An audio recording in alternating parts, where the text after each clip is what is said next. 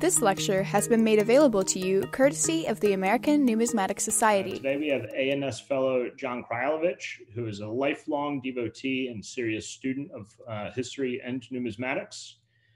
Due to his knowledge, experience, and integrity, he's been considered as one of America's leading professional numismatists and most in-demand experts by institutions, collectors, and other numismatists for over 2 decades now. He's been a long-time instructor of the American Numismatic Association's annual summer seminar, which Lucia Carbonia and I will be at this summer as well. As such, John was named as an honorary doctor of numismatics by the ANA in 2015. He was awarded the Numismatist of the Year honor in 2016 and also the Glenn Smedley Award in 2011.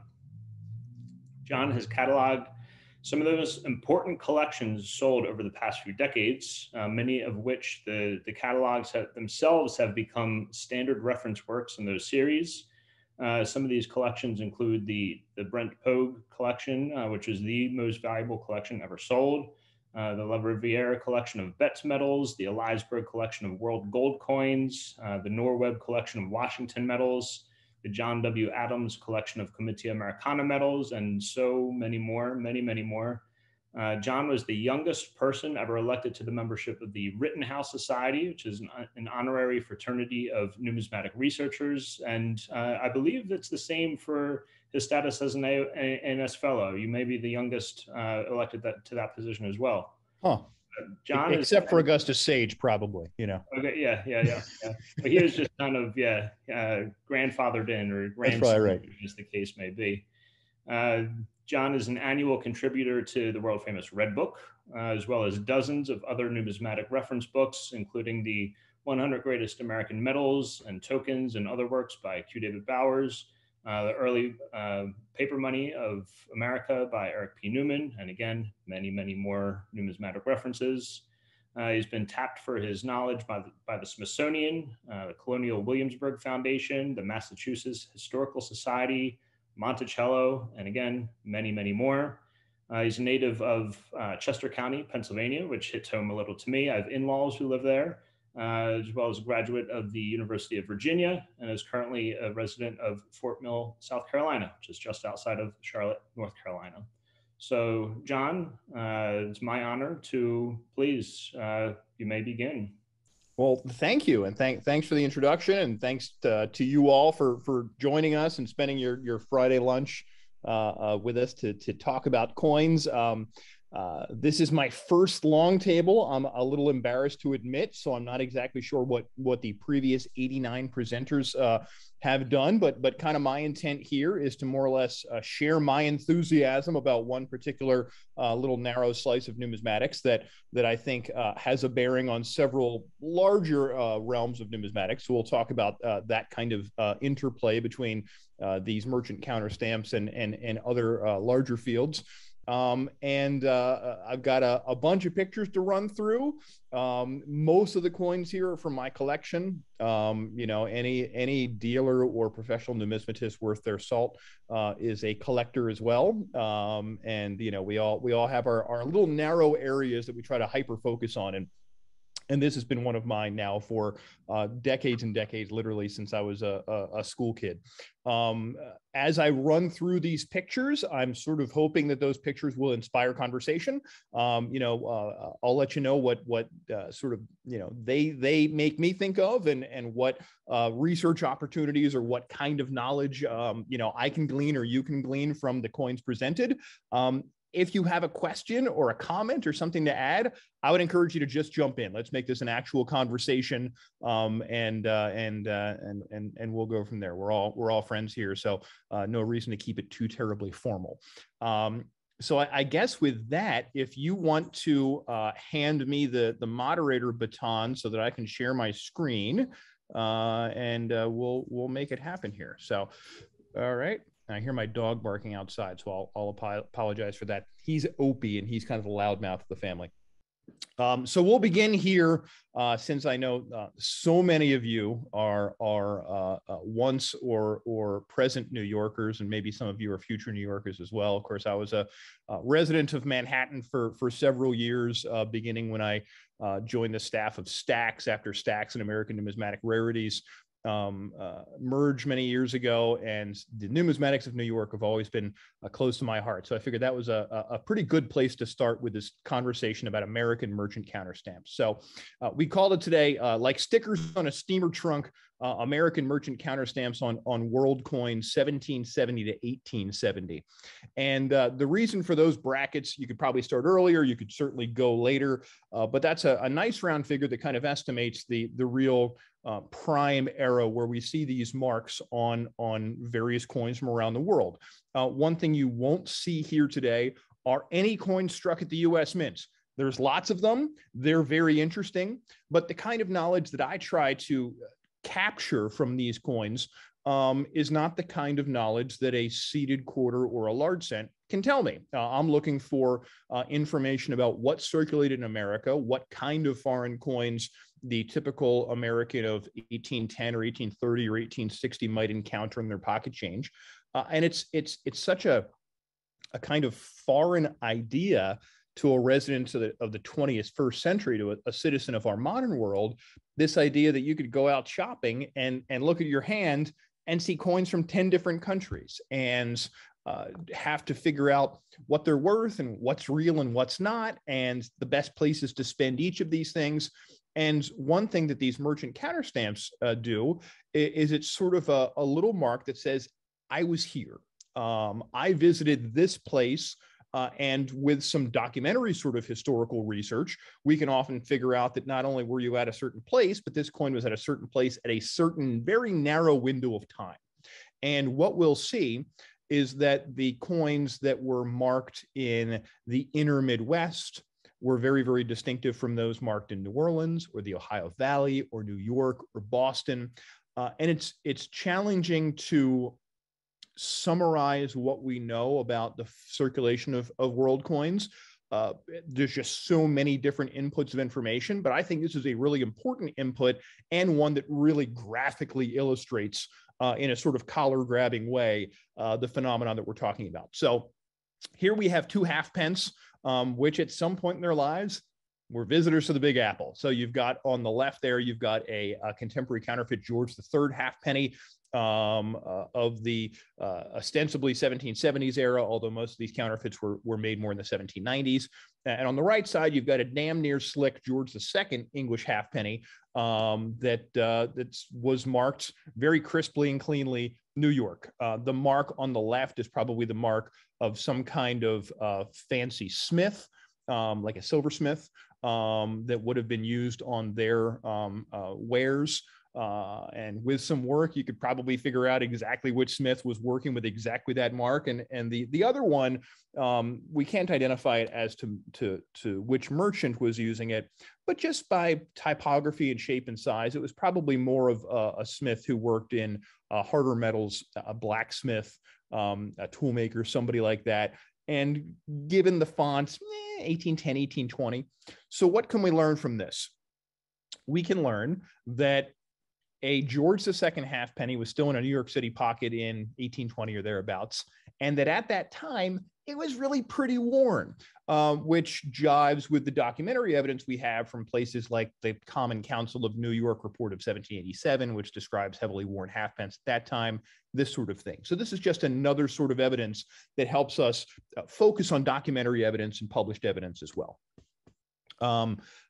In Connecticut, this very, very worn out George II halfpenny was marked by a very well-known silversmith. Mr. Emery used both of these marks, one with his initials and one with the longer name and that sort of serpentine cartouche. And this coin was very worn when he marked it. And he was active in the last quarter of the 18th century through the first decade or so of the 19th century.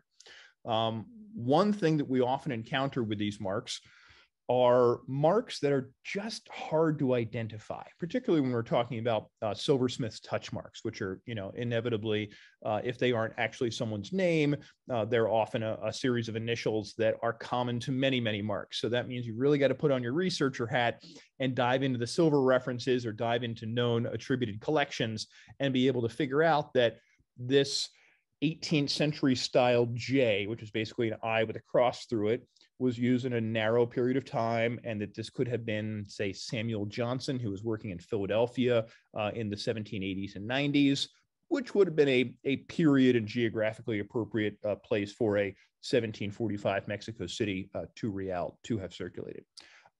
Each and every one of these coins, and this is probably what attracts me to them the most, is not only a wealth of various information on various different axes of research, but everyone's a little mini research project. Who was this person? Who marked it? What else did they mark? That sort of thing. So it's not straightforward. There are so many things you can discover about these things. For instance, you could do the research and try to figure out what the heck a Columbian garden was. We've all been on Bowery. If we visited New York, probably, maybe you were there visiting the absolutely offensive store that's now where CBGB's used to be, that is selling, high-end merchandise to tourists, which breaks my heart, having actually attended the punk shows at CBGB's back in the day. But anyway, there on the Bowery was a place, even in the 19th century, for low-end bars, for entertainment, for things like that. And Ebling's Columbian Garden was basically a beer hall, more or less. And the neat thing about the marks from Ebling's Columbian Garden of 200 Bowery, New York, is that, like many other large-scale counterstampers, they seem to have self-consciously used unusual coins. There are lots of counterstamps that are known 1 at a time, 2 at a time, 3 at a time, that were more along the lines of a bored blacksmith testing out his mark on a coin and sending it back into circulation, or a very, very minor merchant marking some things as an advertising thing. And then there are other merchants or other businesses like Ebling's that obviously made this a real focus of their advertising program and marked hundreds of coins, if not thousands of coins, and sent them back into circulation with enough information that they could perhaps attract a potential customer to come to 200 Bowery to come have a beer. Didn't expect punk shows. Hey, the A&S has a diverse interests, and the A&S membership has diverse interests. So why not talk about punk music a little bit? So Ebling's, it appears, to get the coins for their counterstamps, could they have been using just stuff that came through the till? It's possible. But they use coins that are often so out of date and so old by the time they were marking their coins, late 1840s, early 1850s, that to my mind, it looks though like they went to one of New York's many brokerage houses, which is to say a place that specialized in old and out of date coins, and actually bought random out of date coins at a discount and sent them back into circulation with their mark. For instance, the coin in the upper right there is Prussian, if memory serves. There's not a lot of German coins kicking around in New York by the 1850s. Certainly there's some. And we see more Ebling's marks on coins like that, geographically unusual coins, than you might see in the standard circulation. Just sort of, based upon our knowledge of what was circulating, the ratio of Ebling's coins on unusual hosts is higher than what it probably was just in pocket change. That pillar 2 real, which was already a 100-year-old coin there at the bottom. Again, that's the kind of thing that a coin broker might well have bought at a discount, more or less as bullion, for 18 cents or 19 cents or 20 cents, allowing Ebling's to not only use it as an advertising tool, but to make a little profit as they passed it back out of their till at the value of full 2 reals. And then in the upper right there, you've got a more typical, perhaps more age-appropriate 1818. It's actually a Guatemala host on a 2 real also. One thing that in the decades that I've been doing this kind of surprised me from the start is how many Guatemalan coins circulated in the East Coast of the U.S. Guatemala was not a mint that put out a ton of coins like Mexico or Potosi or Lima, but a lot of them found their way here, which has always struck me as sort of interesting. Let me pause at this point. Does anybody want to unmute themselves and ask anything? Don't let me just run roughshod over the conversation. All right, we'll continue. Another one of the very large scale countermark factories, if you will, one of the merchants that really made this a focus of their advertising was Dr. G.G. Wilkins, who Dave Bowers, of course, famously wrote a monograph on many years ago. And I think G.G. Wilkins is another one of these guys that was actively seeking out unusual types to put his mark on, perhaps with the idea that someone is more likely to look at a Canadian halfpenny token or a British fourpence or a French colonies Caribbean type 5 centimes, as you see there in the lower left, than they were just at a large cent. Now, G.G. Wilkins, of course, marked large cents. He marked half dollars. He marked, sort of standard stuff. But again, the proportion of Wilkins marks found on these fairly unusual types is greater than we see with other countermarkers, which I think means he, perhaps like Ebling's Garden, was actually going to merchants and banks and brokerage houses, buying unusual and out-of-date coins to mark and then recirculate. Wilkins was active in New Hampshire in a little tiny town, and seeing the diversity of coins that ended up in the middle of New Hampshire, again, in the 1840s or 1850s, is really nothing short of remarkable. Now, one place where you would expect to see a very unusual and diverse selection of coins is Gold Rush era San Francisco. And W.W. Light Dentist is perhaps the king, or at least the crown prince, of the San Francisco Gold Rush era marks, seen here on a silver piece from Württemberg and a French 10 centime. W.W. Light used his dental knowledge of chemistry and assaying to actually end up working with some of the pioneer minters out there. So he was a little closer to the coining and minting process than many of these counter stampers. His marks are rare. It is evident that his mark was produced intentionally to use on coins for counter stamping. In other words, he wasn't putting this mark on people's dentures or on people's teeth or anything like that. And you see an astonishing array of undertypes or hosts on W.W. Light Dentist's coins, though in the scheme of counter stamps, the W.W. Light coins are actually very rare. He marked more gold than most counter stampers. Again, California Gold Rush, San Francisco in the 1850s sort of stands to reason. And fortunately, we have the world expert on California tokens on the call, and he's got his hand raised. So, Michael, go ahead. So, yeah, W.W. Light. Late Ron Lurch had a token that had W.W. Light counter stamp on it, and it was sort of a generic token. I'd have to go find the photographs of it, but it seemed time inappropriate. Oh, and so there was some question about whether or not it was genuine or not. And then, at the time, some of the gold ones were really rare. It was only the one that I think that Don Kagan had on a slug up until around that time, and a couple others. One appeared on an assay office 10, and the appearance of that token sort of led to questions about its authenticity. And I tried to, look at the counter stamps closely to see if they were identical, and I couldn't quite come to a conclusion. But my question is, given also that there was a counterfeiter out of Stockton in there was, yes. Is there any question about the authenticity of the W.W. Light counter stamps? I mean, have you ever heard of this kind of thing? Once one came up on the Central America, I think that assured us all that there were counter stamped W.W. Light coins circulating in the 1850s. You can't fake that. No one's going to pitch a coin and land it exactly in the wreckage of the SS Central America. So that was helpful. Now, if the question is, are there such a thing as genuine W.W. Light countermarks and fake W.W. Light countermarks? Yeah, that's the question. And this did occur before the Central America piece came to market. I mean, here's the thing: the famous counter stamp counterfeiter out of Stockton fortunately, was an idiot, and his work is not very good, and it's not going to fool anybody. The marks are very distinctive. They're the sans serif marks. I mean, the tool's not made properly.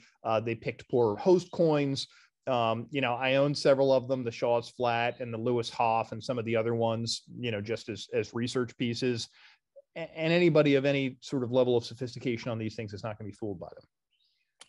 It did fool people at the time, and there was a big lawsuit about it. There was, yes, that's true. And fortunately, our knowledge has moved on from that a little bit. Indeed. Here's the thing. A counter-marking tool, a stamp, is a durable tool.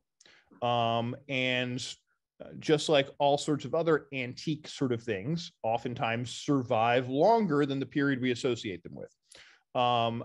Is it possible that somebody in 1880 or 1890 or 1910 used the WW light punch to stamp a token? Sure.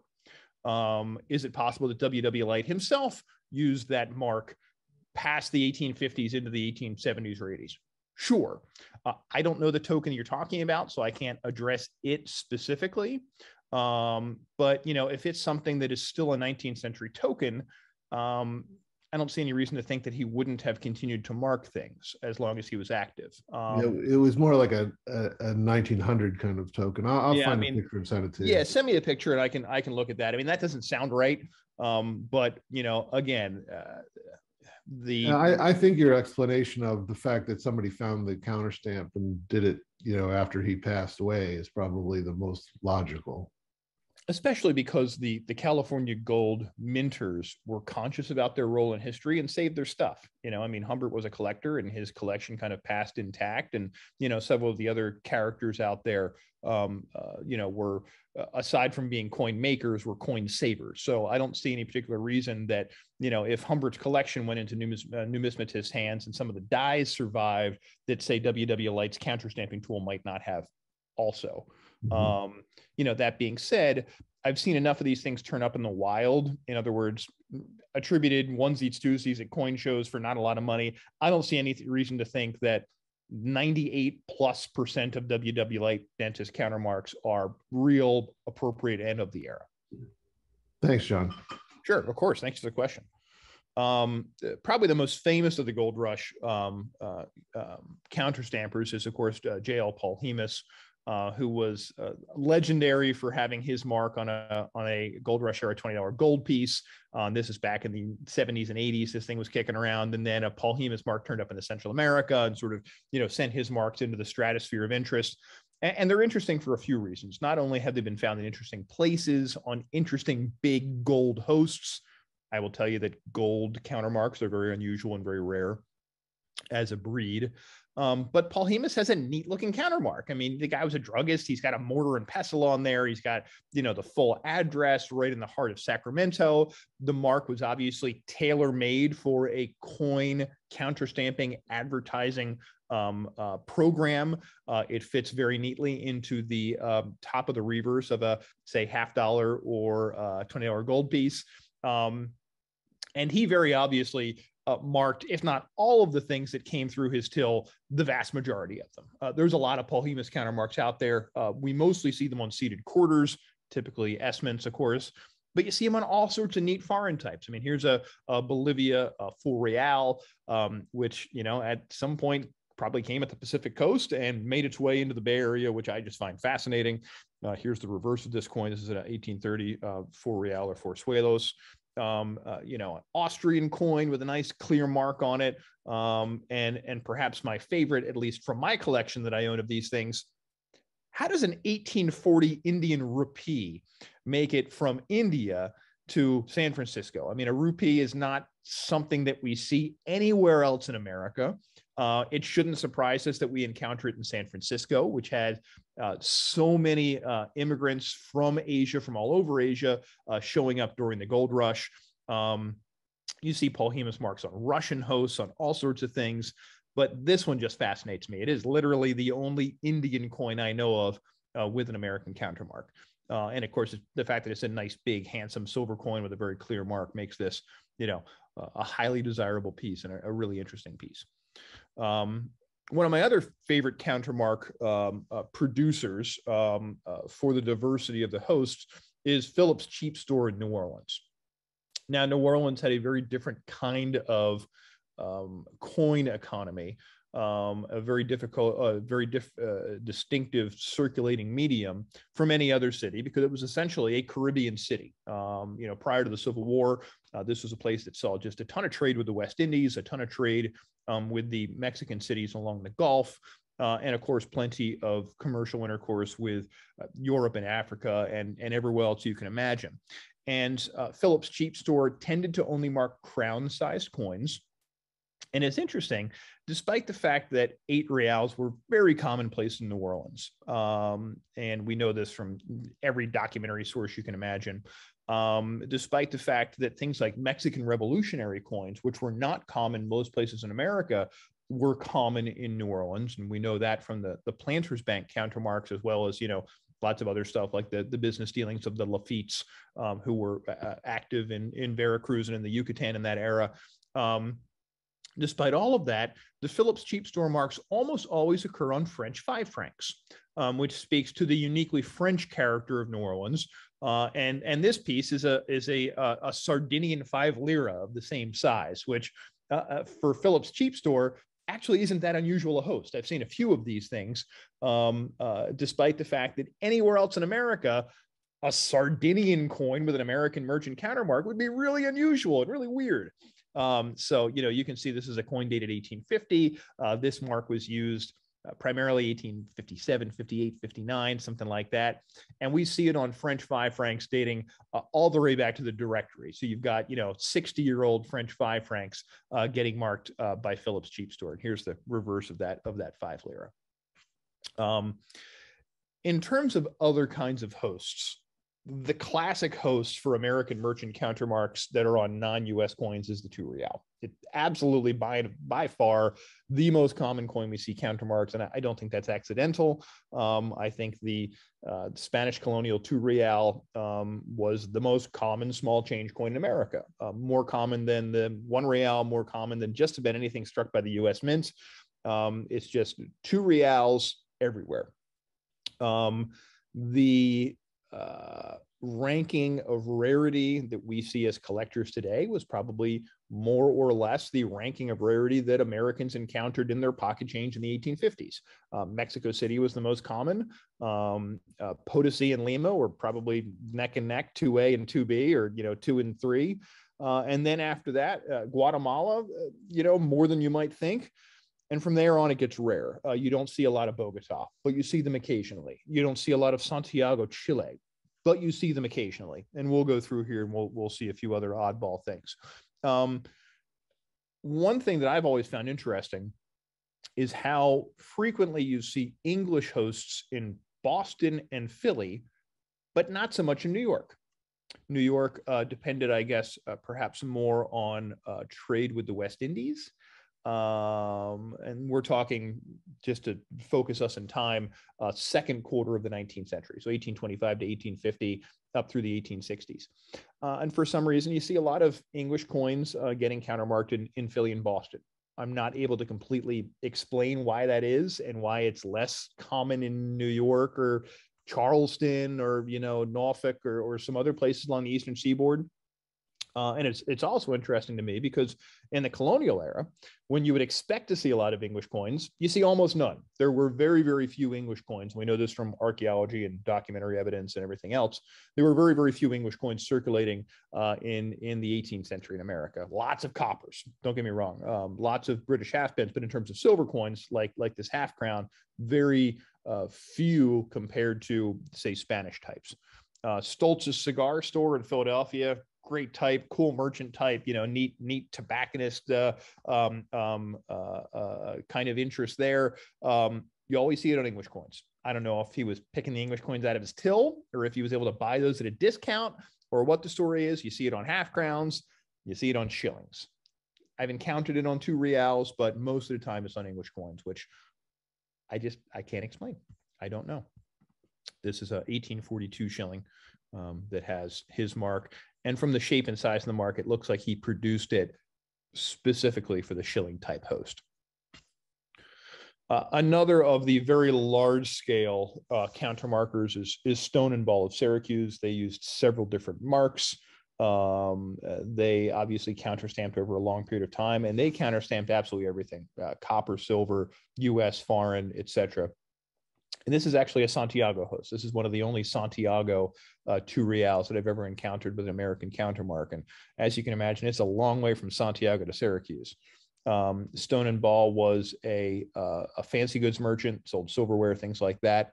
And they look like they're one of these ones, one of these kinds of merchants that was specifically targeting more out of date or more unusual hosts. This Santiago piece is a fairly rare host just as a coin, forget as a host for an American countermark. But how rare would it have been to have seen a Condor token circulating in Syracuse in the mid-19th century? It's easy for us to dismiss a lot of things.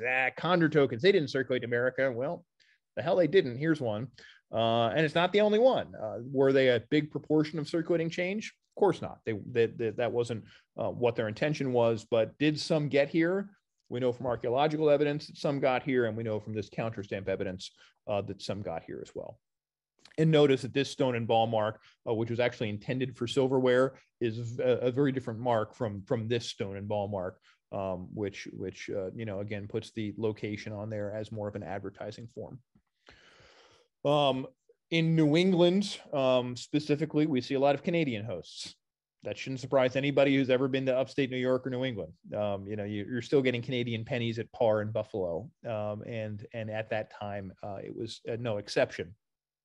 Shattuck cigars. This was meant as an advertising form. Smoke Shattuck cigars. This was not a mark that was put on cigar boxes. This is a mark that was made explicitly to mark on coins as an advertising form. Now, what's interesting to me is when you see Shattucks, and it tends to be on Canadian coins. I'm no mathematician, but 1871 is after 1857. 1857 is when ostensibly foreign coins left circulation by law, when the Act of 1857 demonetized them. But what we see from this counterstamp evidence is that just wasn't the case. And it wasn't the case more so in some areas than others. For instance, in the West, we see, and by West, I mean basically everything west of the Red River. I'm talking Texas, I'm talking the Southwest, obviously California into the upper Northwest. We see foreign types circulate far longer than they did on the East Coast. In the rural inner Midwest, Iowa, Minnesota, the Dakotas, we see foreign types linger longer, perhaps because there was just less coins getting there. So when new immigrants were showing up in the 1870s or 1880s with Swedish coins and Norwegian coins and things like that, they were just spending them and they were being accepted locally. And in New England and upstate New York, we see Canadian coins getting marked as common circulating tender well after 1857. So while 1857 has always sort of been a pin in the historical numismatic timeline, this is when foreign coins left circulation. I just don't think that was actually the case historically. With 2 reals, for instance, we see 2 reals getting marked by people who are issuing Civil War tokens. I don't see any reason to think that all of a sudden on February 23rd, 1857, everybody with a 2 real in their pocket dropped it down the sewer and walked away and got seated quarters in their pocket instead. These things were kicking around as long as they could. And I think that even worn out, Spanish American 2 reals were probably circulating in New York City probably through the end of the 1860s. At which point you have enough American circulating medium made from the U.S. mints, and these things were probably worn out enough that they were being sold at a discount into these brokerage firms who were then, basically depositing them at the mint for recoinage. But it's interesting to me how many of these Canadian types we see along the Canadian border. For instance, this is a silversmith working in Buffalo in the 1870s. Again, this Canadian quarter would have just been taken in as a quarter in the 1870s in Buffalo. And if you've ever been around Buffalo or Niagara Falls, you know that you're seeing Canadian pennies and nickels and dimes and your change just the same way today. Maybe less so today, but certainly when I used to go up there as a kid, early 80s, stuff like that, you'd see those coins and wouldn't give it a second thought. Now, what's more interesting to me is when you see a Canadian $50 marked with a mark that's probably made in New York City for something like a minstrel troupe. New York City, for those of you who are geographically challenged, is not particularly near Canada. And this mark is typically seen on seated half dollars. So what does that tell us? This was just a coin that was just happened to be in circulation in New York when this was getting marked. And that's mid to late 1870s. So even in New York City, you're still seeing Canadian coinage well after the Act of 1857. All right, Bill, chime in here. I want to hear you describe this coin. Unmute yourself. Can you hear me? Yeah, sure can. Go ahead. Great. So I've never seen an image of this, but it is described by Roulau, and it's a 2 real that was apparently still in circulation in Marietta, Pennsylvania on April 28th, 1869. So we have the exact date and the name of the woman who got it. So I love it. That's fascinating. And if that coin ever turns up at auction, you and I are going to have to like arm wrestle for it or something, aren't we? I call dibs. Okay. You got it. You live there. You got it. So yeah, Marietta, Pennsylvania. That's Lebanon County, right, Bill? Lancaster County. Okay. So you got Lancaster County, Pennsylvania. So you've got an inland city in Pennsylvania, 50-ish miles west of Philadelphia or whatever it is. Still seeing Guatemala portrait 2 reals in circulation, 4 years after the end of the Civil War. So that's fascinating. Cool. Thank you for bringing that up, Bill. That's very, very cool. Yep. All right. So I'm going to just kind of run through some other random coins we can talk about in terms of the different types of merchants who are marking things. You'll see a lot of 2 reals here. H.M. Whitbeck Circus. You can imagine what Whitbeck Circus was. It was a circus. Now put on your thinking caps and tell me, how much did it cost to get into Whitbeck Circus? Admission was 25 cents. So you see with a lot of these sort of entertainment venues, they're on 2 reals because that was the cost to get into one of these things. So a lot of circus collectors out there, and that's a very, very cool mark. Winder or Winder at the corner of West Row and Court in Cincinnati, Ohio. Cincinnati is not a real common source for Countermarks, so this is kind of a cool thing. And I'm cheating here. I'm looking up in my Brunk book to see if I can remind myself what kind of merchant Winder or Winder was, and we will see if he's listed in here. And there's actually no listing in the main text of Brunk, which means this is actually kind of a rare thing. The glory of a name this distinctive, particularly one with such a precise geographical marker, is it would take me all of about 5 minutes to go into newspapers or directories or anything else and figure out exactly who this person was, when they were operating, all of that sort of stuff, which frankly I've probably done and just forgotten about because I've had this coin for a long time. Another favorite merchant, we're back to the entertainment strip along the Bowery in New York, which, it's hard to look at coins like this and not think of Gangs of New York and, that era in the city and the kinds of foul language and bad liquor that was getting poured out at a place like Sockham's Oyster Saloon. But just an absolutely classic New York merchant type, one of these, restaurant entertainment kind of halls. Anytime you get a distinctive host coin, it's fun. When you get a distinctive host coin and a distinctive name, it's even more fun. This is a Guatemala 1791 2 real with a distinctive short-lived 2 or 3 year type on the portrait. And this looks like a silversmith mark, this sort of conforming cartouche. And fortunately, it's a distinctive spelling of Pierce. So this would be relatively easy to identify. When you see the name Harvey Wetstein, you're probably thinking, okay, that sounds like it might be Jewish. This is probably a New York merchant. No, he was in Harvard, Illinois, and was a Midwestern merchant working in, you can see the date of this coin is 1877.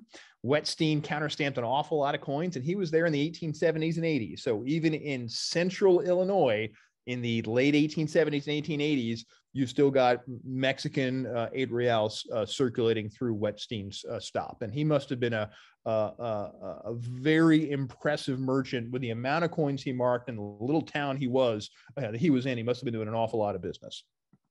Another one of my favorite kind of merchant types, a coachmaker, and there's 2 coachmaker marks, and oddly enough, they're both from Little Hanover, Pennsylvania. Grumbean is the other sort of famous one. Welsh is the more rare one, and this is on a Mexico 1 real. One of the best known American countermarkers or counter stampers was Hauck's Panacea, which was a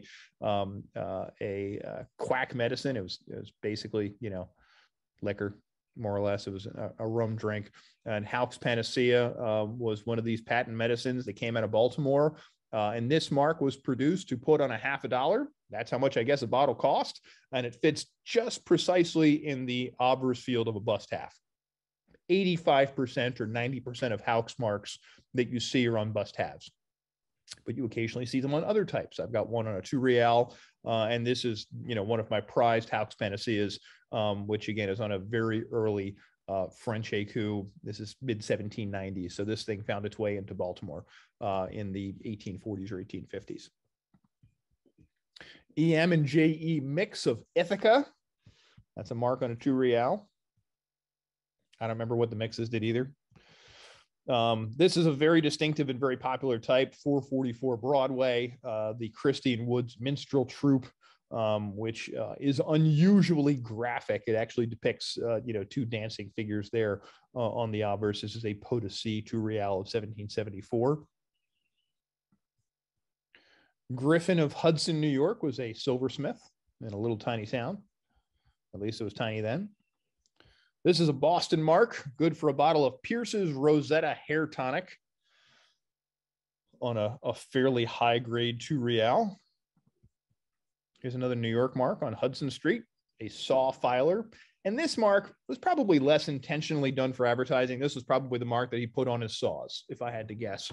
You know, when you see marks that are for jewelers or saw filers or tool makers or gunsmiths, they tend to be the mark that actually matches up with their wares. Another popular minstrel mark, again at 444 Broadway, same as the Christie and Woods minstrels, the predecessor, the Admit to Woods minstrels. And this is a very, very common countermark, but also very popular, mostly seen on 2 reals. It's 25 cents to get into their show as well, although you do occasionally see it on larger coins like 4 reals. Another nail in the coffin of condors never circulated in America. You have Mr. Helock here in Massachusetts, L.W. Helock on an Irish type condor. So I like interesting hosts, and I also like oddball locations, like this very worn out 2 real that made its way to Mayville, Wisconsin. This is a 1773 2 real. The reverse is totally slick, so you can't even see it. By the time a 1773 2 real would get this slick, this was probably a mark that was right around the Civil War. Another favorite mark, Jones Exchange Hotel at 77 Dock Street in Philly. Several different marks were used. It's usually seen on 1 reals and 2 reals. You do see it on US types as well. But this has to be the absolute coolest host. This is a counterfeit 8 real, a brass counterfeit Mexican 8 real. Which tells us a few things. First, there were counterfeit 8 reals kicking around Philly in the 1850s, but perhaps more importantly for our purposes, it tells us that in the whole world of Mexican counterfeit 8 reals, this particular die variety was circulating in America. Now, is it possible that this die variety just happened to be one that showed up in Philly's port? It's possible.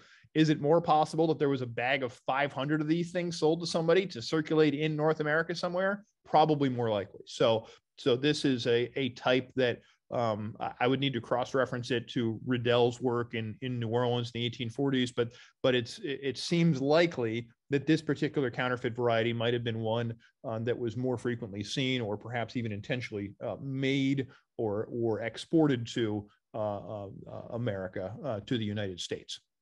And of course, there's also the possibility that it was actually made in the US, but you would need a lot more evidence to prove that. Another favorite oddball location here is a 1794 Lima 2 real, marked with a silversmith's mark. You can see it right here in Natchez, Mississippi. So a town of great wealth in the early 19th century. And this one, like stickers on a steamer trunk, got marked by a whole bunch of silversmiths in that town, which tells me that maybe this wasn't actually marked by those silversmiths, but was maybe marked by the tool maker in town who was making the silversmiths tools. Great piece. And I think this is the only one known on this Haydn, Goodrich, et cetera, of Natchez. It looks like, John, it looks like that coin itself is double struck, if I'm not mistaken. If you look at the Carolus, is that double struck? Oh, yeah, it sure is. Yeah. Yep, that's exactly right. It sure is. Yeah, you can see a good bit of doubling here and less so elsewhere in the legend. But yeah, significant doubling down here. Yeah, it's good, right? That's exactly right. Good eye. Here's another Jones Exchange Hotel. This is made with a different mark than the mark seen on that counterfeit Mexican 8.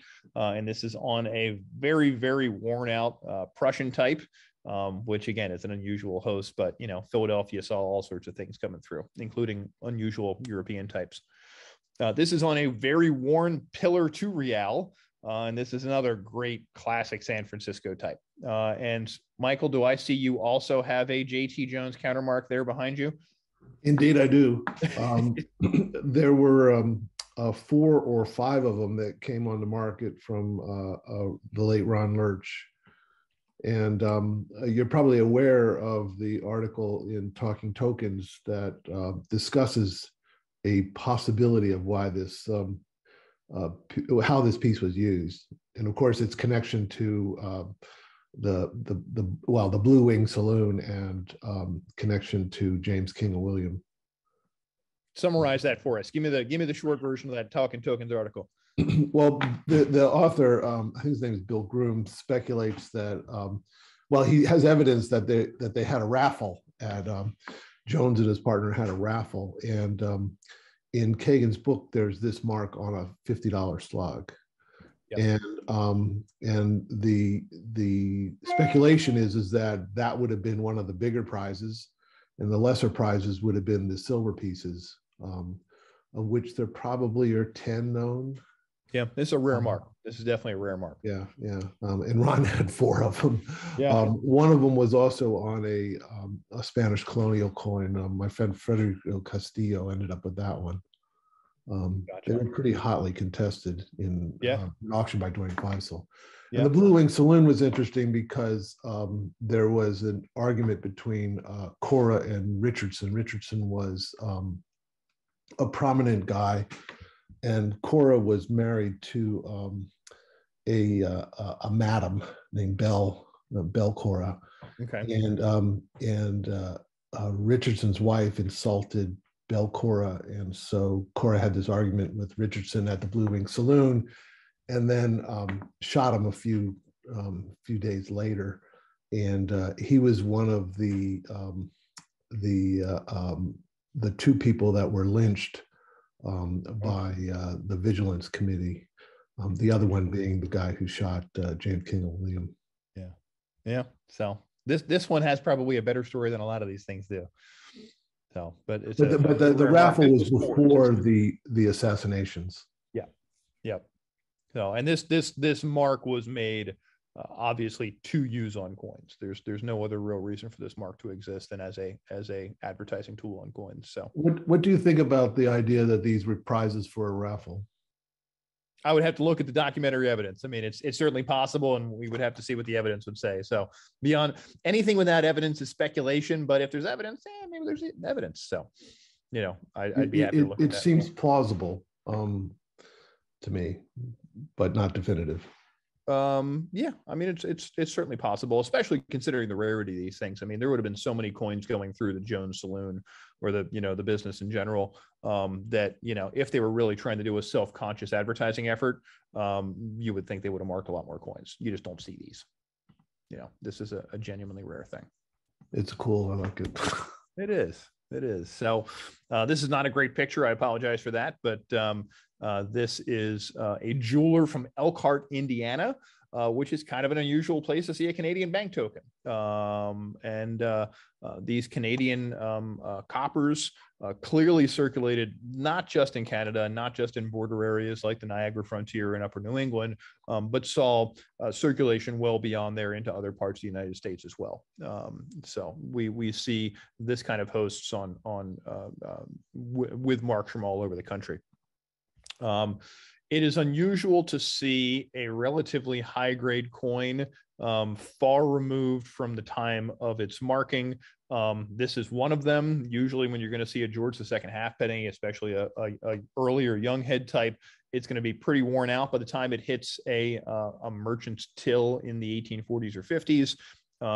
Godwin's goose grease was a hair ointment, more or less. Very common countermark. You see it a lot on bust dimes and bust half dimes and seated quarters. But this thing is not all worn out, and it would have been, something like 100 years old by the time it got circulated, or by the time it got countermarked. So this is sort of a pretty unusual coin. It's also unusual insofar as used GG&G is not usually seen on foreign hosts of any kind. I think this is the only one I own. This is a particularly beautiful piece, and this is not a mark that would have been made just for coin counterstamping. This would have been placed on the back of a metal frame for a photograph, ambrotype by Moses Hale. He was a Boston area photographer, and this is an 1842 English half crown. Again, if we like small towns better than big towns in the world of counterstamps, it's tough to get a smaller town than Towanda, Pennsylvania. It's still a small town. It wasn't much of a town either back when Geiger was there. And again, this is probably a mid-19th century type. This is one of my very favorites. Ferguson was a gunsmith and toolmaker in Huntsville, Alabama. And this is about the only Alabama countermark that you're likely to see. The fact that it's on a 8 real is impressive. Larger coins are much more unusual than subsidiary denominations. And the fact that it's on a Peruvian type, a Lima type, makes it much more interesting. So this would have been the mark that he would have applied to a tool, or probably more so than a gun. But instead, he decided to line up his marks and put it on the middle of this 8 real. So this was one of the highlights of the Partrick collection, and it's now in a Fort Mill, South Carolina cabinet. Moses Farman. Thank God for unusual names. It did not take me long to figure out where old Moses was from here. Let me pull his flip out here, and I'll remind myself. Moses was from Oshkosh, Wisconsin, where he was a tool maker right around 1850. And you can see a mark like this appearing on a plane or a drill or something like that, made in 1850 in Oshkosh. Winston, yes, that's right. Artist was a term for photographers in that era, in the 1840s or 50s. Another geographically unusual mark, and a place that you might not expect to encounter a 2 real.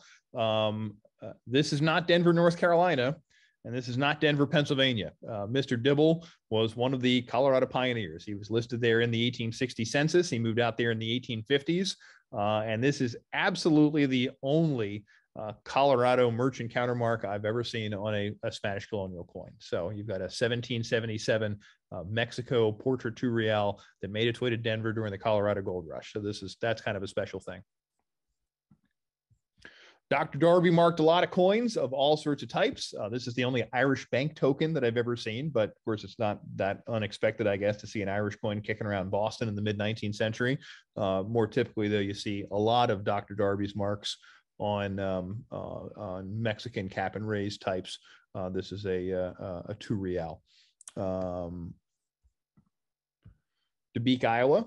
Dubuque, Iowa. Cannon was a grocer. This is, I think, a unique mark. This came out of Partrick as well. I believe it's the only mark of his known. Another Canadian bank token marked by a tool maker from Springfield, Mass.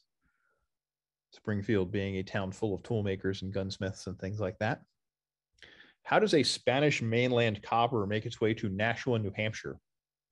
This is about the only 19th century 8 Maravedis I've ever seen with an American mark, J.B. Manso of Nashua, New Hampshire, which is upside down there on that type. Kunkel's Opera Troupe was just what it sounded like. It was a musical performance troupe. They were based in Baltimore.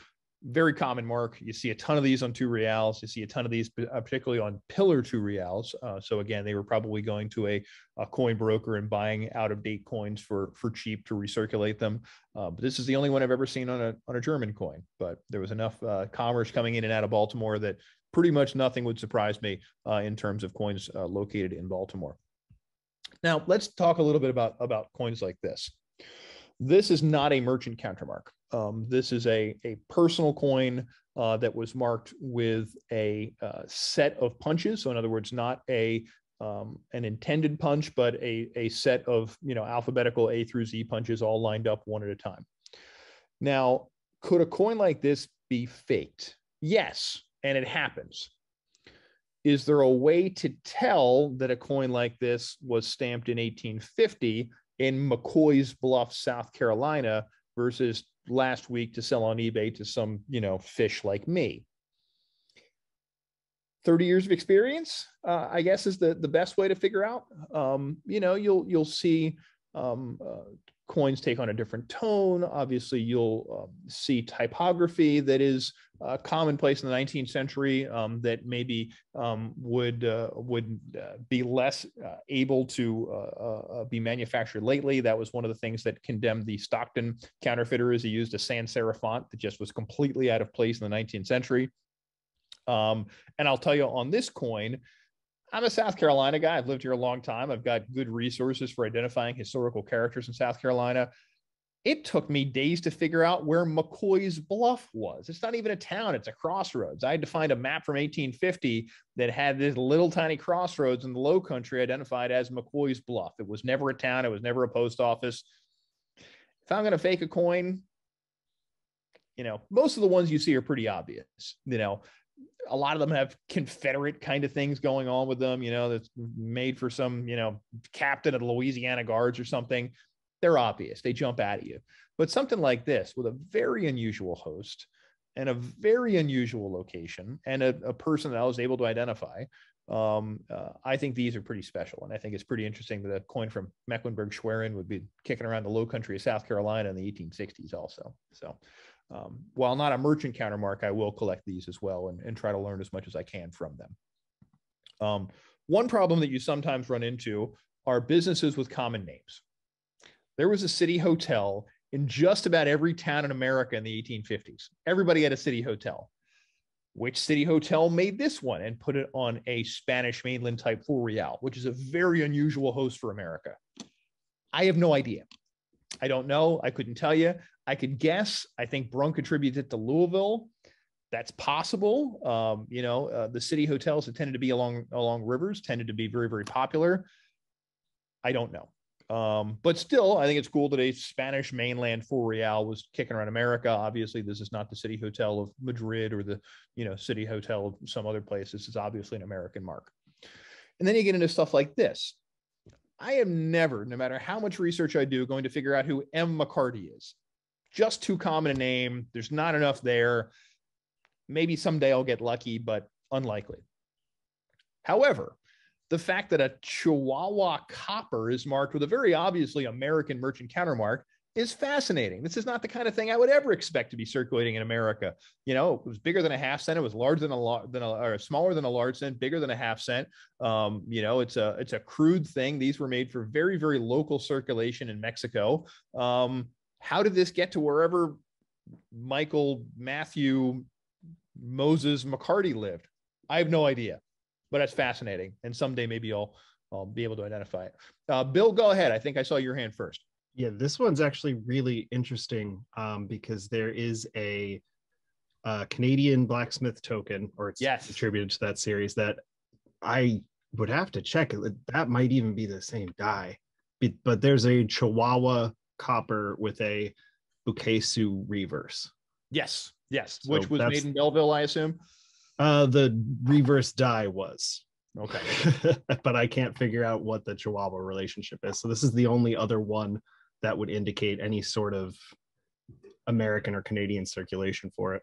Yeah. So we know at least one, and this is just a regular Chihuahua piece. I mean, this isn't, some kind of funky muling or anything, but yeah, when I encounter this thing, it's like, that's really weird. I have to buy that, even though I'll never be able to figure out anything else about it. So Michael, go ahead.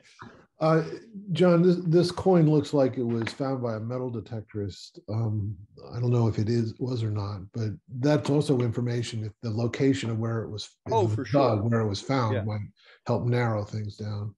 Believe it or not, even the non-dug examples of these look this ugly. So this may have come out of the ground. I think it probably likely did, but on these, they tend to have that real striated kind of appearance also. I see. Yep.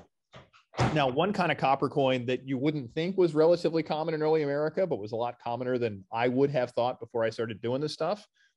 Russian 2 kopecks, basically the same size and weight as a large cent. To Michael's point, I have records of these things being found by metal detectorists in New England. I own one that's actually cut in half for small change to make a half cent out of, that was dug up in Rhode Island. And I own several of them with American countermarks on it. Now, cast steel was a very common mark. I'll never be able to associate this with a particular person or geographic area, but it's very obviously an American mark, and thus, very obviously a Russian 2 kopeck that was kicking around America. So another favorite mark, these good for 25-cent S. Meyer or S. Myers. I assume S. Myers was a broker or some kind of banker, and he took 2 real size silver coins that were basically worn slick, like this 4 groschen, which is a very unusual type, and told everybody what it was worth. Good for 25 cents. So you could spend this as a quarter or as a 2 real, despite the fact that it's a very slick, very worn 4 groschen. Another geographically unusual one. Again, this is probably a photographer, a daguerreotypist, A.B. Walker artist of Iowa City, Iowa. How about a Spanish Netherlands coin that kicked around in Rochester in the 1860s? This is a relatively later mark. This might actually have been from the 1870s, and this is a coin that's about the size of a half cent. Why this was in Rochester? You got me. Why was a Guadalajara 8 real of the Mexican Revolutionary era in Philadelphia? Jay Winter was a silversmith, and I actually bought this from a dealer from Spain. So these things circulated around the world back then, and now in the numismatic market, they've circulated around the world yet again. Indonesia, Sumatra, Vermont. Makes perfect sense. This is Dutch East Indies, marked by a tool maker in Woodstock, Vermont. I don't know how it got there, but I love the fact that it did. Here's another 2 kopeck of a later type, marked C. Rawlings. I'll probably never figure out who C. Rawlings was, but wherever he was, there were some Russian coins kicking around there. Cincinnati is interesting. Cincinnati is a river town. Of course, it's on the Ohio River. And the marks that you see in marked from Louisiana, or I'm sorry, from Louisville or Cincinnati, have more in common with Louisiana than they do with the East Coast cities. The river economy that came through New Orleans and went up to Mississippi and then went up the Ohio brought in a lot of coins like this to places like Louisville and Cincinnati. And that goes for archaeological recovered coins, cut coins, metal detector coins, or in this case, a silversmith marked coin, this being a 5 franc from France that was marked in Cincinnati. Another cool 5 franc marked by a gunsmith from Springfield, Mass, R. Payne. This is an earlier type, 1780s type. R. Martin was a silversmith in Hudson, another 5 franc, and he happened to put a date on his as well. Most of his marks do not have this date on there, but for some reason he decided to date this one.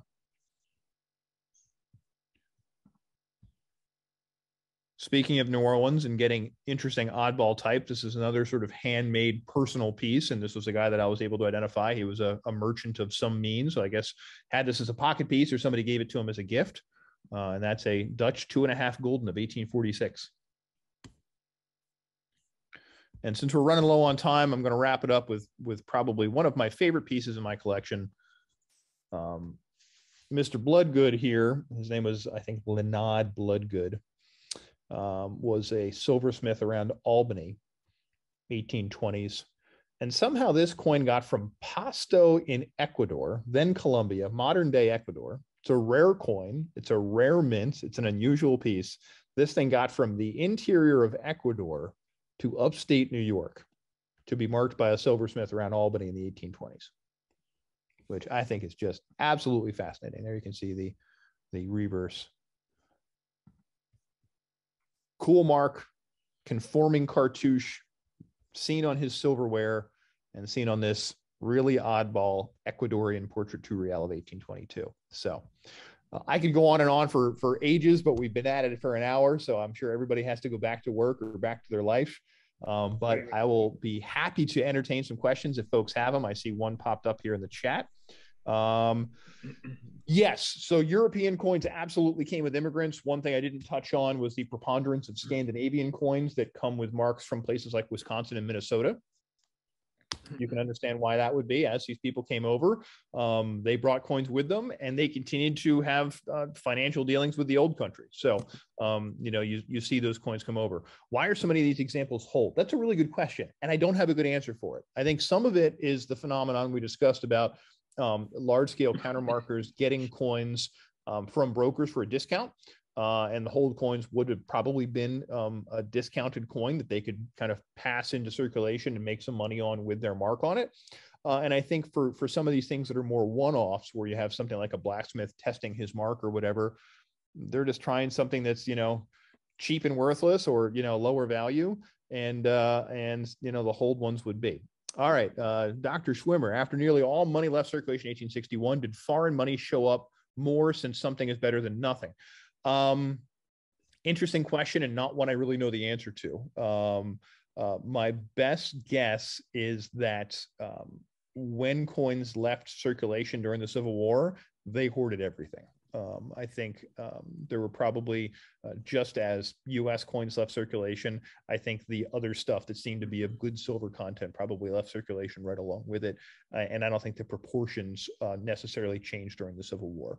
I will mention, though, that in terms of foreign coins getting dug up by metal detectorists or in archaeological digs at known Civil War sites, campgrounds, battles, or whatever, there's still plenty of foreign coins that are getting turned up at known Civil War sites. Dave Fanning points out that there's the Chihuahua piece had a good article in the RCNA journal. The purpose of the non-merchant countermarks. Good question. Some of them were luggage tags. So let me pull this one up. This is probably a luggage tag. This is on a Gothic florin. Mr. Dresser of Boxford, Mass. wanted a classy thing to put in his bag, and what better than a nice English coin? A lot of the things that you see identified as Civil War dog tags are actually luggage tags, and were made or marketed as such. Some I think were gifts. Some I think were more or less jewelry items. Some were to commemorate the birth or death of a child. We see that fairly regularly. And then a lot of it was sort of, just inscribed. Hey, you won the horse race, you won the bet. I'm giving you this coin and putting your name on it and a date. And sometimes with some research, we can find stuff like that. For instance, I've got a Countermarks coin that was actually the result of a bet between two bar owners in Seattle. And I was able to find newspaper coverage of their bet, and I've got the coin that was the result of it. So, all of these things are individual little fun research projects. So thanks to those in the chat that enjoyed the presentation. As you can tell, this is a series that kind of hits a lot of buttons for me. I like foreign coins that circulate in America. I like research projects, and this kind of wraps a ribbon around several of those kind of areas. So it's a neat form of information for us.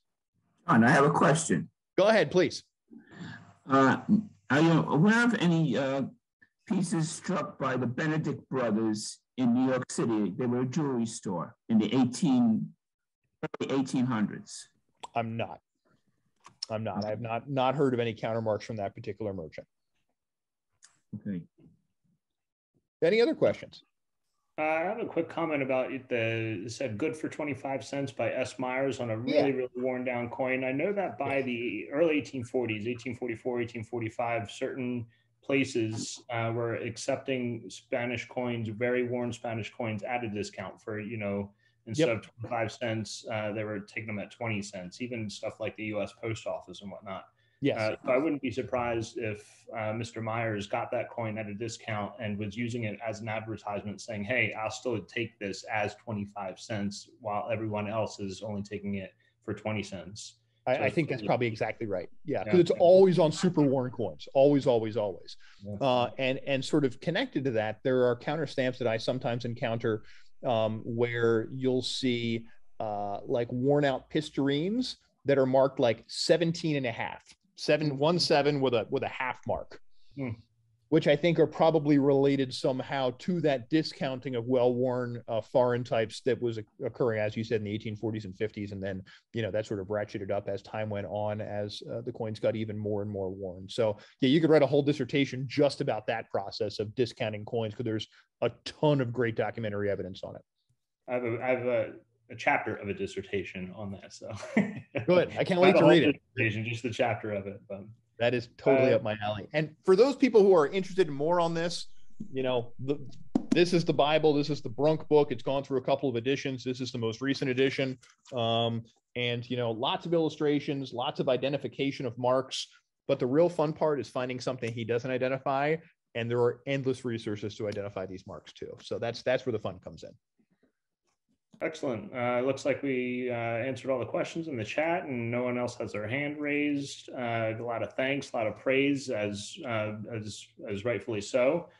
John, I want to thank you so much for giving us our 90th long table talk today, and thank you so much. Thank you for watching the American Numismatic Society's YouTube channel. Don't forget to subscribe.